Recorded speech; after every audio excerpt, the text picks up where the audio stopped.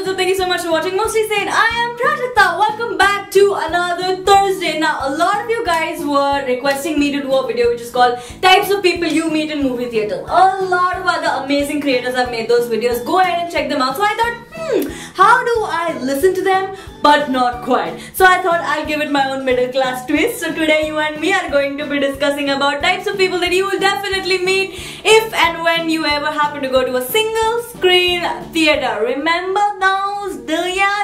Let me help you. For those of y'all who have been to single screen theatres before, hi to the five. But if you haven't been, here's new knowledge. Educate yourself. Rich spoiled brats.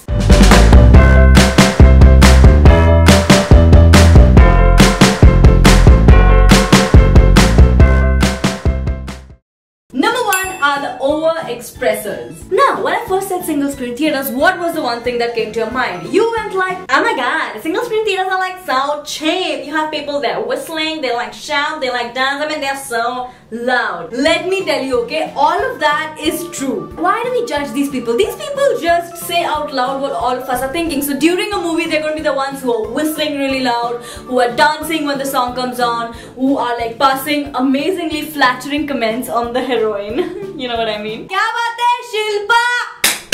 ए भाई country देख लो. ए अपन भी पहना है भाई, अपन भी पहना है bracelet. हुड़ तबंग.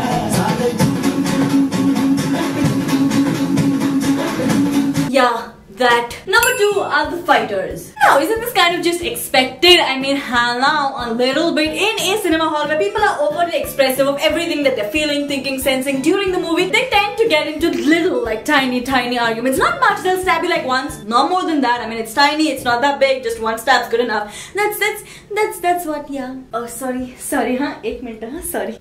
Oh, sorry, washroom, sorry, I'm so sorry.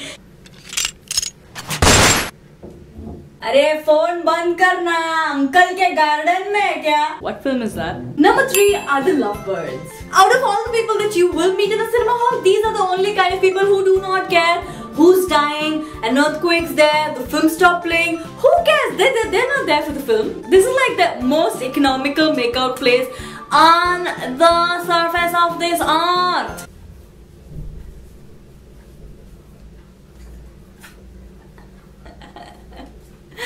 I need friends.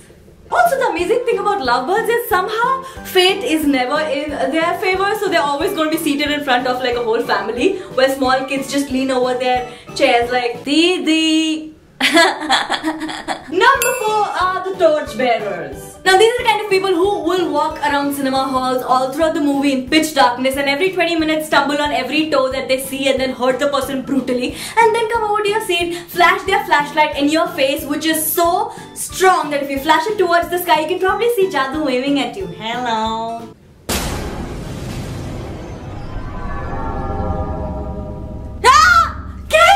Madam, ticket.